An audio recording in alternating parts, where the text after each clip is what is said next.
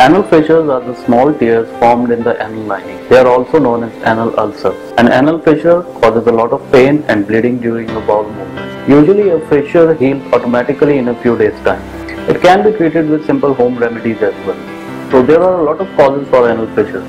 You can suffer from it if you pass hard and large stools. Also, strained childbirth or suffering from violent spells of diarrhea might get you an anal fissure.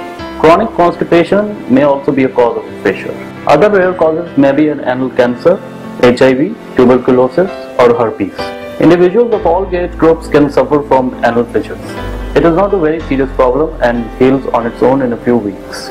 Although it can heal itself, there are certain treatments which can help relieve the pain you get from an anal fissure.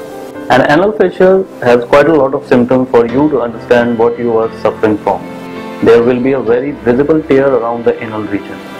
You will be able to spot the tear on the skin very easily. A small lump of skin may form next to the tear.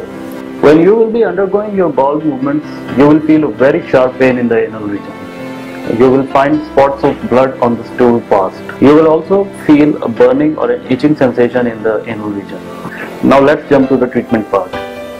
Although most fissures do not require treatment, there are a few remedies that will help them cure faster. You get certain medicines at the chemist which are known for their stool softening functions. These stool softeners help to soften the hard stool and initiate smooth bowel movements. Eat foods rich in fiber like fruits, whole grain cereals, raw vegetables, etc.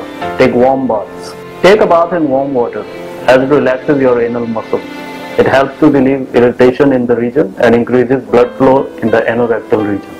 If you wish to discuss about any specific problem, you can obviously consult a gastroenterologist. We take a pledge, we'll treat you well.